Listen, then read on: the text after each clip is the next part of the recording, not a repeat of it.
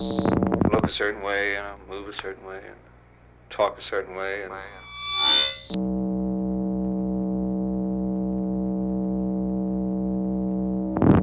I'll never change.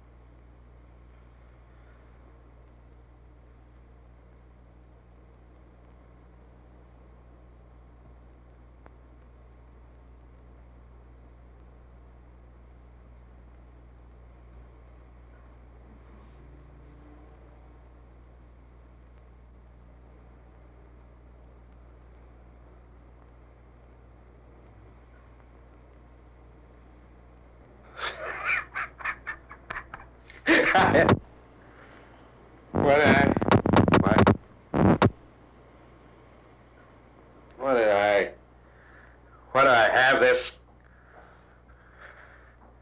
machinery on for?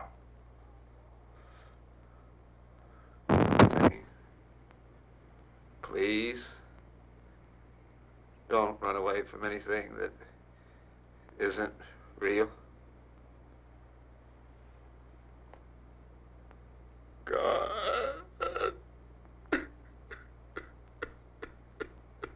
Please. Please stop. Please.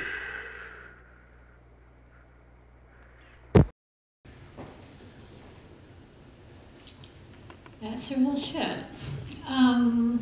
Milton Ginsberg, director of Coming Apart, is gonna tell us about his experiences with RIP, I guess, and I'm gonna get off this thing.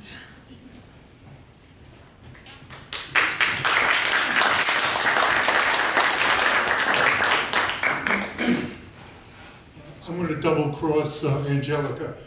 I told her I would speak for 8 minutes, but I may speak for an hour about it. It's a joke. 60 years ago, I'm a senior at Columbia studying literature, and my aunt, who was a member of a theater group, gives me 2 tickets, and I wasn't interested in theater, gives me 2 tickets to a play called Sweet Bird of Youth. She says, you'll love this. My mind is really going. Paul Newman is in it, Geraldine Page is in it, 2 movie stars in a play. I'll go. And I leave the theater, realizing I have seen the greatest actor I have ever seen in my life. And he has the funniest name, Rip Torn. And I tell all my friends, this guy is truly the greatest.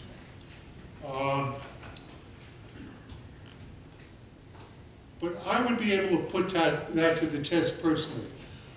10 years later, I finished my first screenplay and locked myself in as the director. And I went to Rip and I said, I have a screenplay. I hope you'll read it. And he said, well, I'll tell you right now, I'm only going to do this if I have the male lead, a romantic lead, because nobody ever offers me those kinds of roles. I said, well, we got a deal. The film was never made. I went back to him 2 years later, and he says, same deal. And the movie was called Coming Apart, and it's the clip you just saw. And I said, he says, romantic lead? I said, yeah, but it's a lot denser. I'm going to switch ahead and talk about the clip you saw.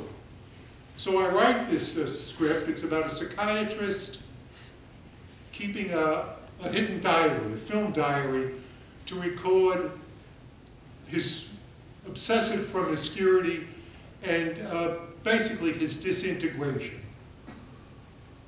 2-hour film. And Rip will be in it every second of it, except a 3-minute coda at the end. So I write the script. The script has one scene in there I'm particularly proud of. It's my existential treatise. I'm convinced it's going to wind up in anthologies with Sartre and Camus. And you saw the scene. And Rip did it perfectly. And I'm looking at the dailies a couple of weeks later. I'm editing the film. And I realize my lines are interfering with Rip's performance. But he is sufficiently expressive to represent this guy's breakdown without my lines. So I cut them out and put in, I need to do something. I put in these flash frames and these pops and create a correlative for his breakdown. But Rip is doing all the work. This difficult actor, this impossible actor, this crazy actor. Coming Apart we shot Coming Apart 12 hours a day, 6 days a week, because I needed a day off during a month. And never once did Rip say, I won't do, and the takes were between 5 and 10 minutes. And if you got through 3/4 of a scene and blew a line, it was a wash. Rip never once said, I won't do another take. Sometimes they'd say, you know, Rip, we have it for the camera. It's beautiful. It's great. We have a little time. Let's try to do it entirely differently. Let's hit the notes differently. And Rip would say, let's do it. Every time. Rip carried more personal vulnerability and anguish inside of himself than any person I ever knew in my life. And that was the curse and the gift that made him such an incredible actor. Incredible actor. I say, you know, Olivier and Brando were bigger than life, but they couldn't do authentic life as well as Rip could. I don't think. So, rest in peace, R.I.P. Rip, rest in peace. Give me a break. Rip was the antithesis, the purest antithesis of rest in peace. I suspect whatever heaven is, wherever it is, Rip is now putting together a production of Tennessee or Strindberg with himself in the lead. Because he never got his due as a romantic lead. And I think it was the penalty he paid for stealing every scene he was in. I'll miss you, Bobby.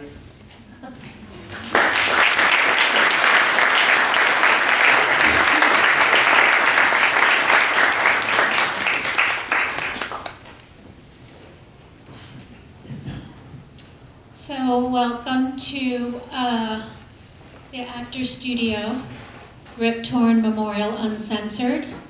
I'd love anyone who speaks or doesn't speak to tell it like it was, tell it like it is. Don't be shy. The